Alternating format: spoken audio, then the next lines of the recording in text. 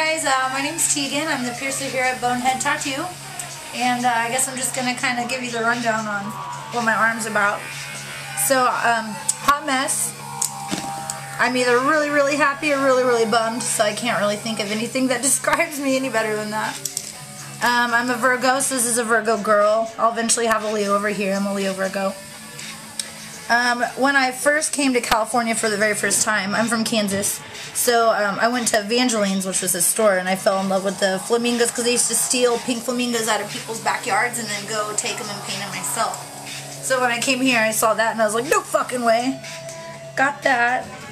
This is probably my favorite right here. It says it's an Aquanet hairspray can bottle. It's for my mom. It says Strength Beauty Brains, established 1963. It's when my mom was born.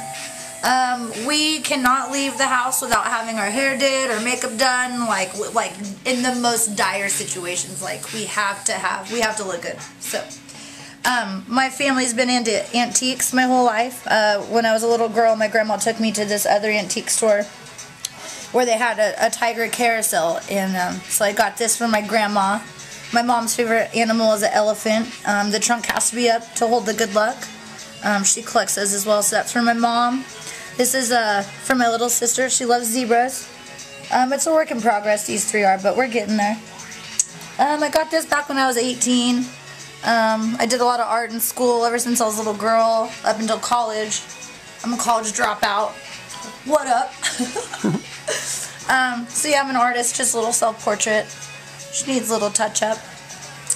Let's see what else we got.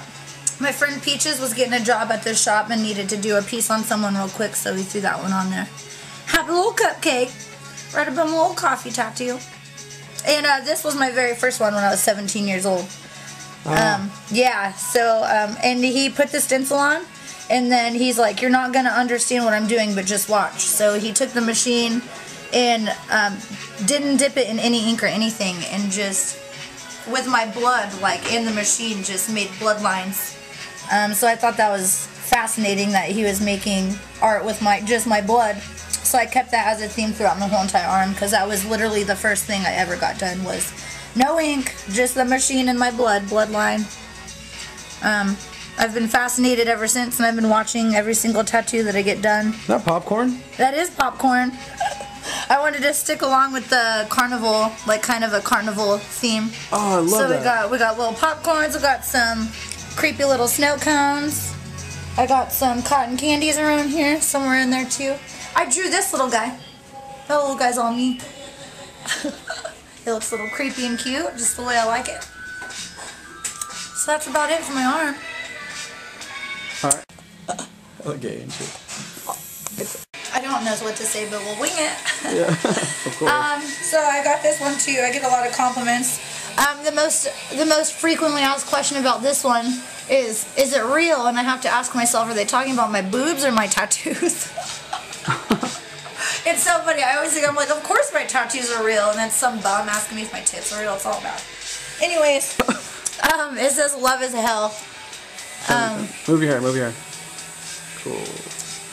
My dad's always been tattooed ever since I was a little girl. So whenever, the one thing I really did learn from him, without it being his mistakes, was love is blind, but your neighbors ain't, and it's something that's always been true. So I'm like, so yeah, got some issues there, but that one obviously enough to get love is hell tattooed across my chest, but whatever, you know.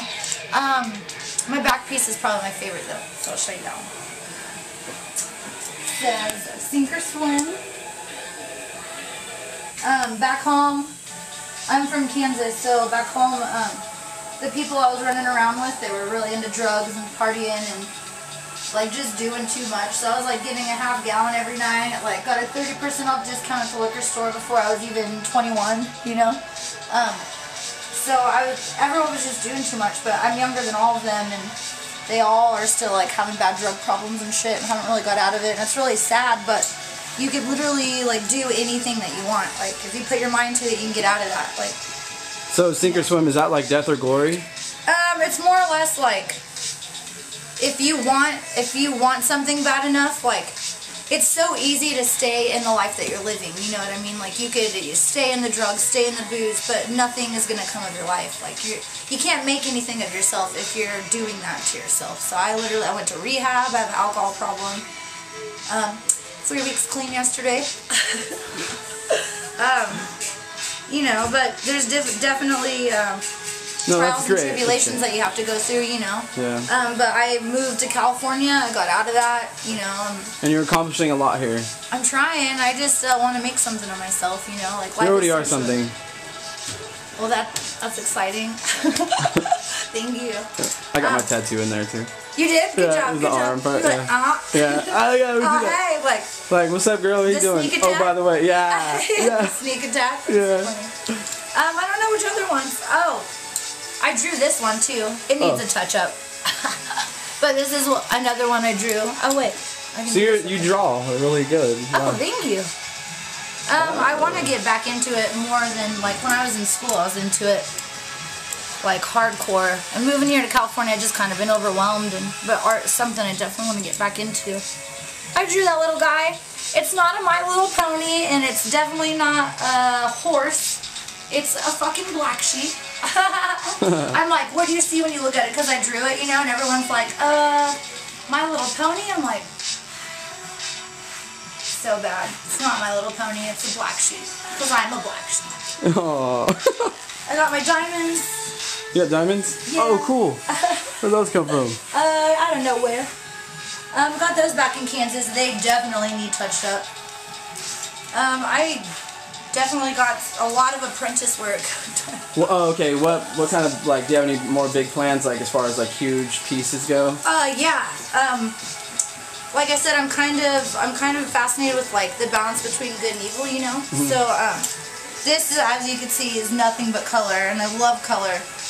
But since I'm from Kansas, I'm gonna get the Return to Oz sleeve. It's all darker.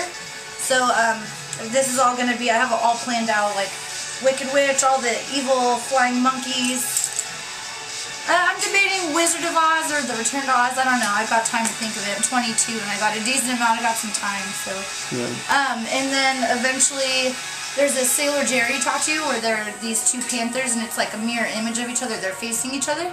But I'm gonna get them on my throat. But we're gonna redo it and they're gonna be cheetahs. And this one will be half alive. This one will be dead. And then where their mouths come together, we'll leave like a heart of negative space, like. Right here. Right in there somewhere. I can see it already. I think you're scratching your skin. I'm like, yeah. I like petting myself, just like,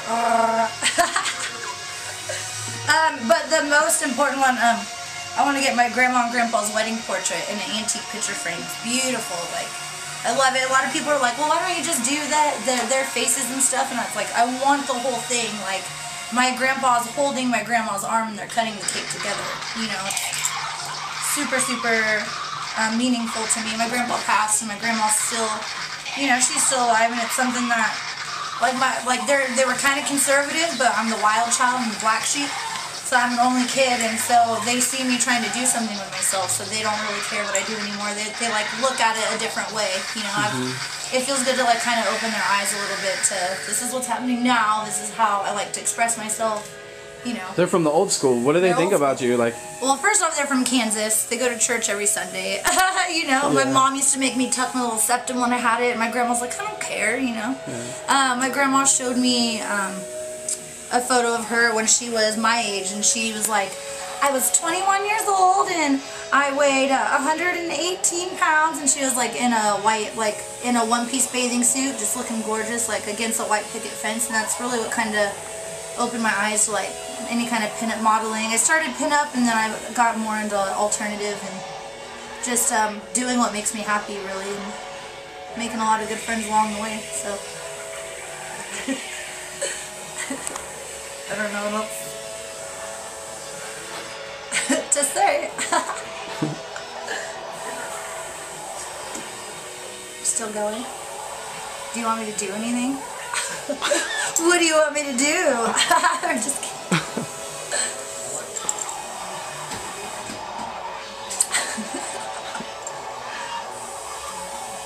I wish I had all the ones I was wanting, though.